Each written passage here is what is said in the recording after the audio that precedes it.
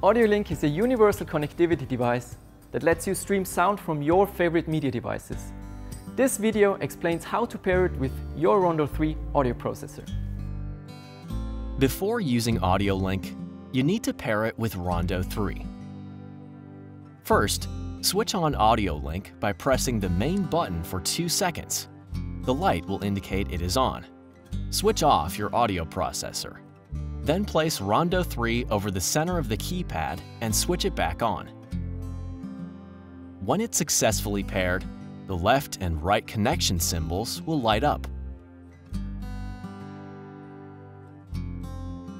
If you're a bilateral user, make sure you pair both of your audio processors one after the other, using the same procedure as before.